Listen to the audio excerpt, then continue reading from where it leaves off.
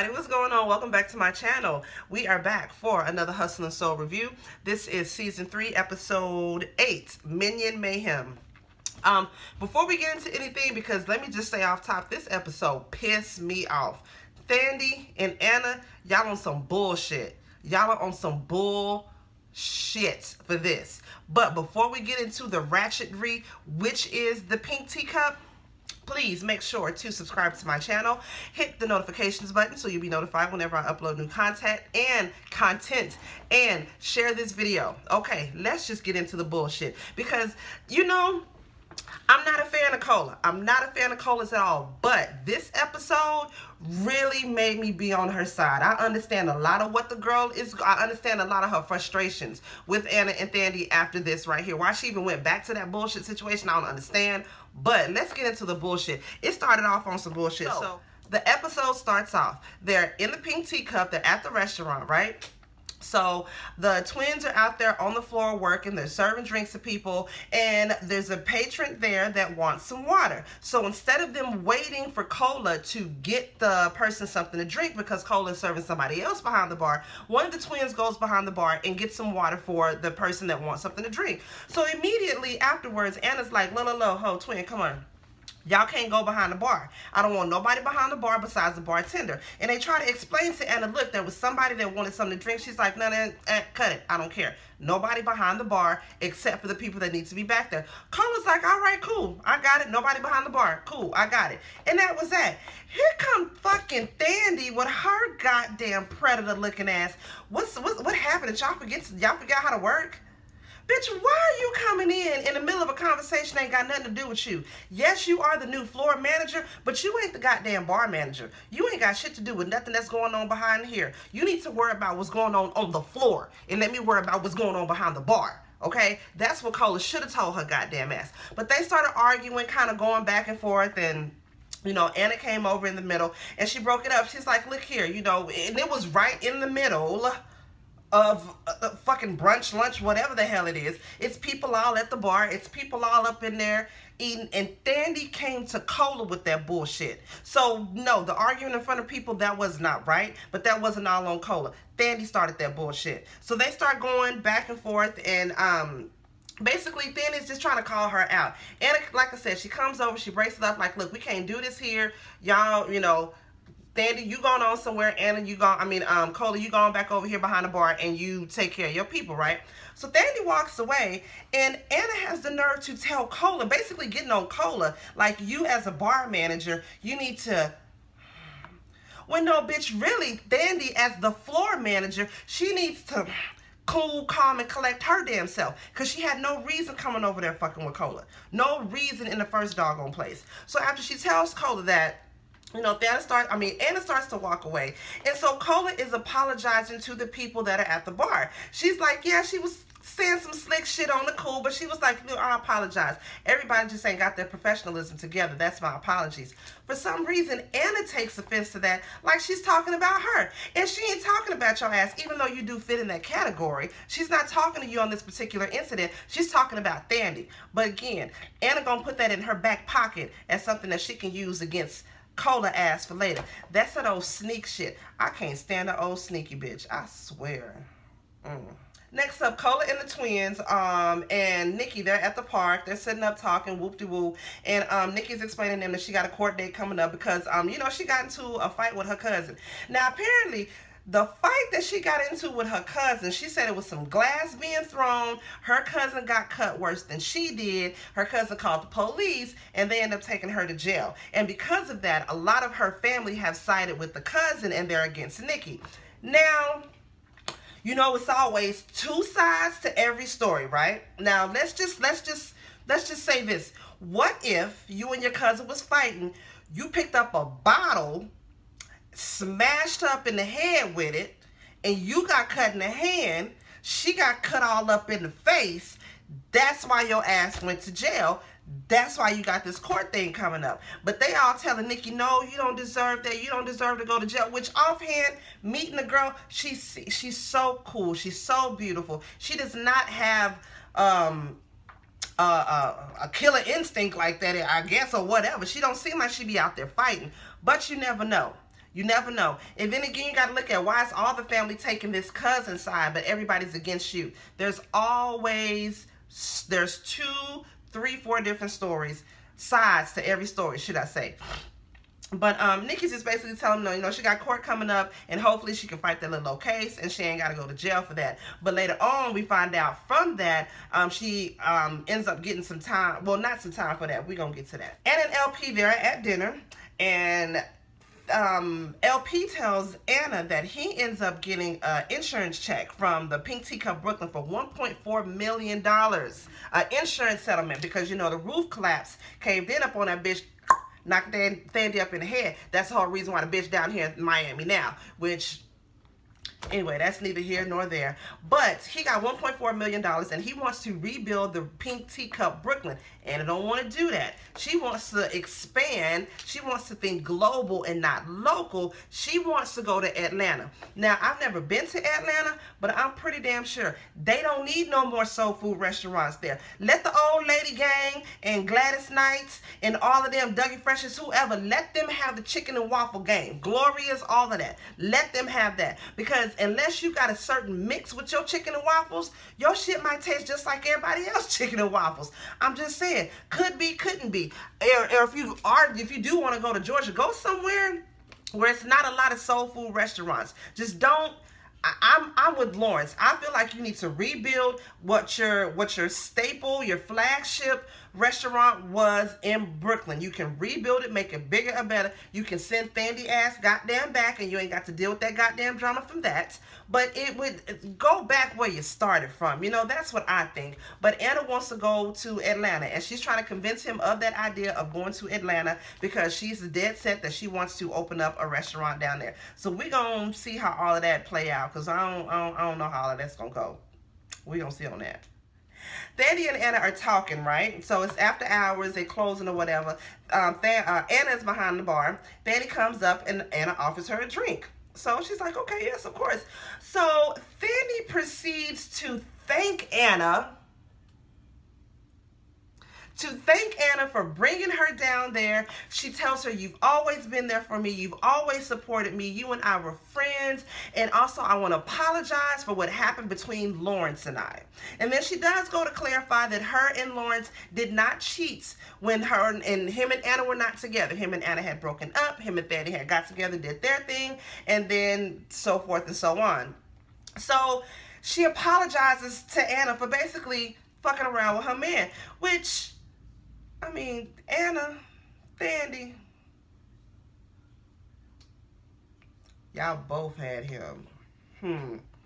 Word on the curve is y'all both had him. That's what I'm saying. I don't know. I just be looking at what everybody be putting on the blogs and on the what everybody else be saying. Word on the curve. I don't know. I ain't want to gossip. She ain't heard that from me.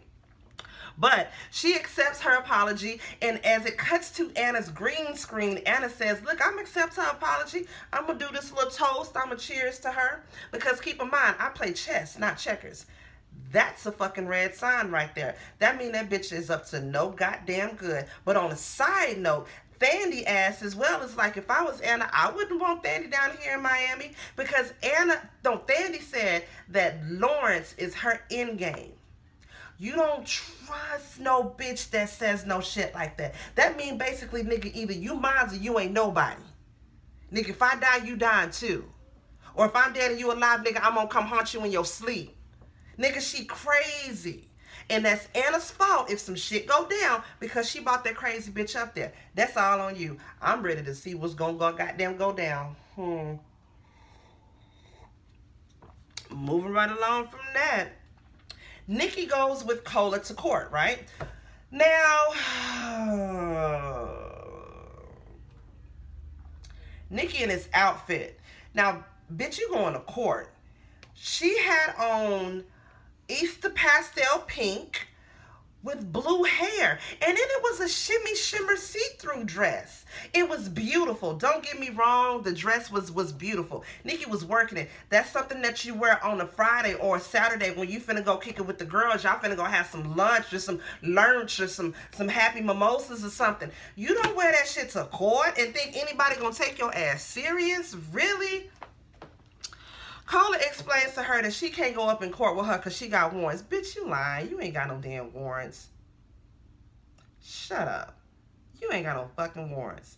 That's what she tells her ass why she can't go up in the courthouse with her. So she tells her she just gonna support her from afar. She gonna stay out there on the curb, and she gonna wait for her to come outside the courtroom, and hopefully she come out, and then she gonna hear what happened. I'ma support you, sis, but I'ma support you from back here though.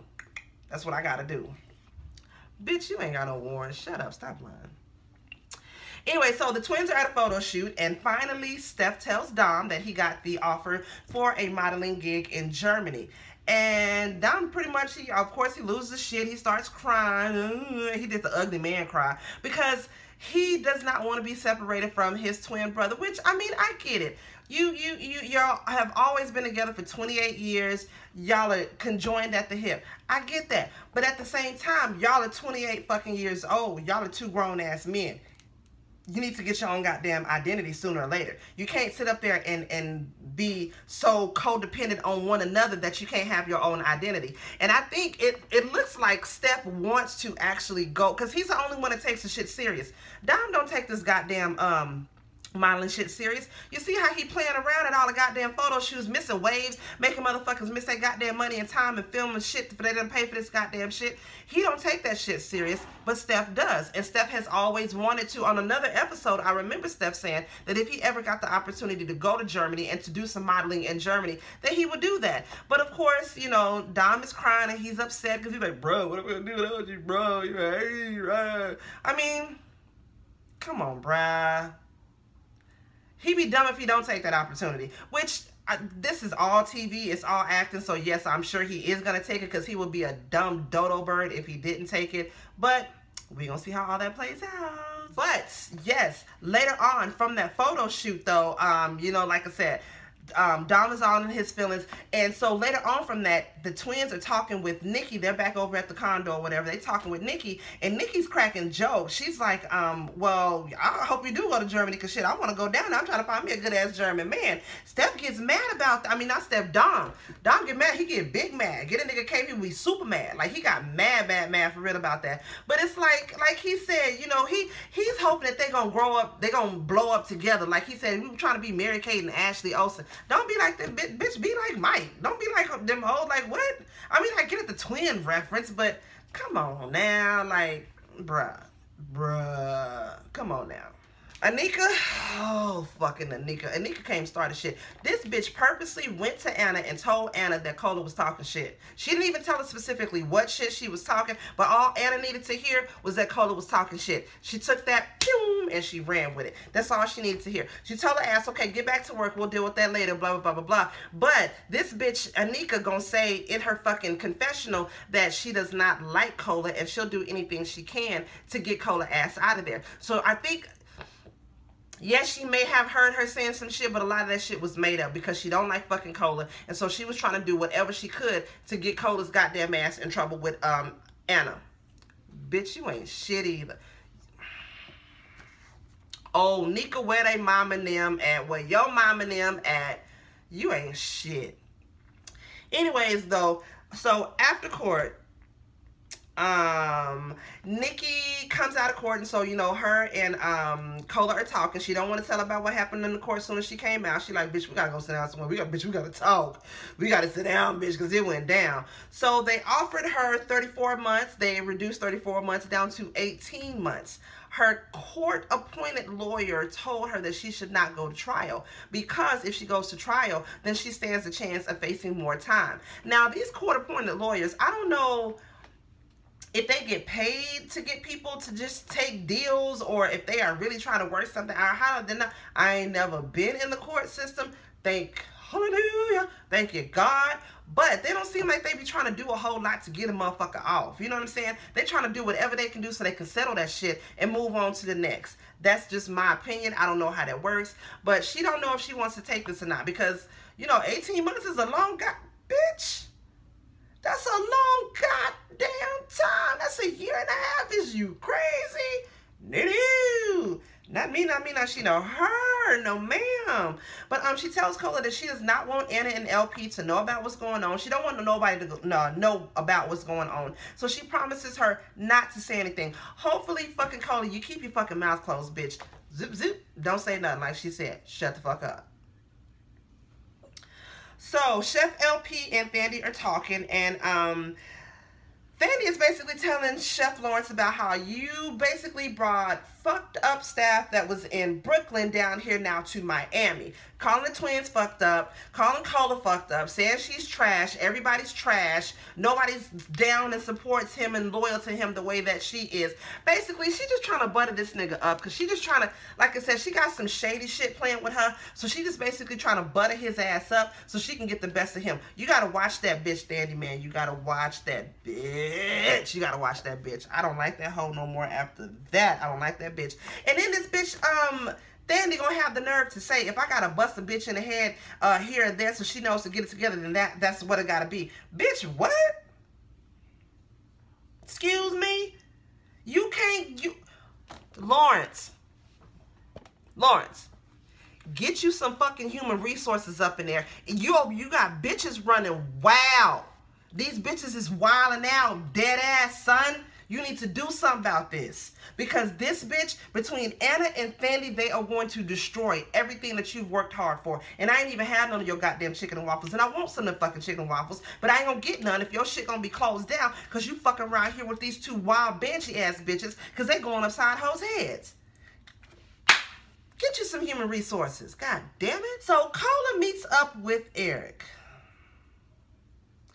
Cola meets up with Eric because Eric wants to talk about John and his excessive drinking. His drinking has picked up since he has had to make the decision between going between Cola and Eric. He chose Eric, and so now his drinking has been picking up.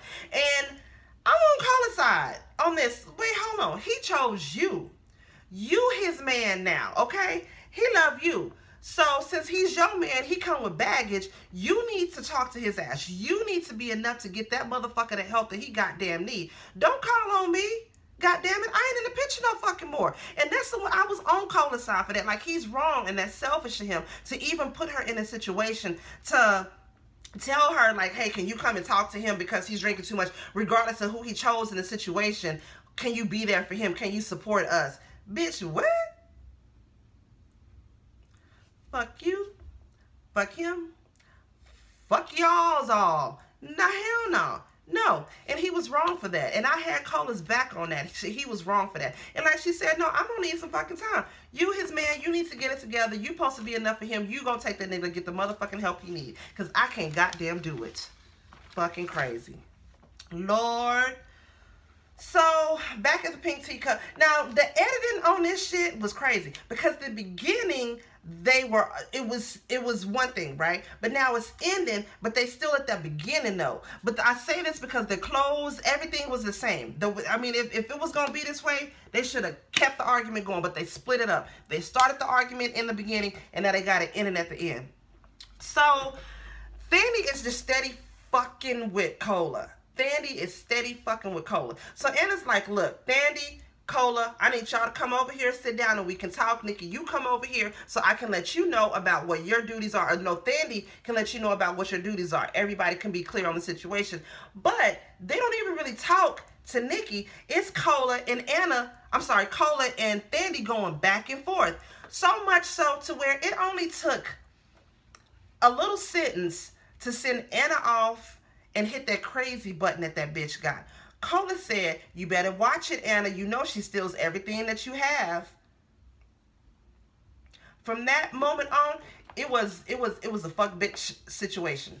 Fuck boy, fuck bitch situation. They jumped this girl. They had no reason to jump Cola. And then for Thandie to get your little micro mini cockroach looking ass jump over a table and begin to punch this girl. That was completely unwarranted. It was unladylike. That wasn't nothing no real bitch would do any doggone way.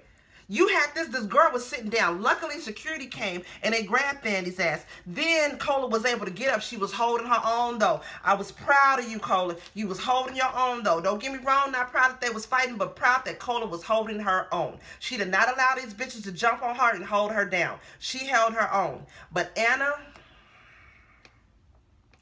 you's a sneaky bitch. You's a sneaky bitch. You do not have the makings of a real woman, and I feel bad for you. I feel bad for you that you got unwarranted hate in your heart for this girl, for y'all to jump on her. Jumped her for no doggone reason. Just because she's speaking truth. She was speaking facts. Watch out for Thandy, because guess what? She wasn't lying, boo-boo. That's the whole thing, Sugar Fudge. She wasn't lying. Thandy finna come take, bitch, she finna be like City Girl. She finna take your man, period. And on that note, y'all let me know what y'all thought about the episode. This episode had me so goddamn hot. I'm telling you, that had me fucking hot. Please remember to like, comment, subscribe to my channel, and I will see you guys in the next video. Peace out. What's up, y'all? Do me a favor and share the video. Please make sure to subscribe to my channel. Let me know what you think, and hit that notification button so you will be up to date when I upload my latest videos. I holla.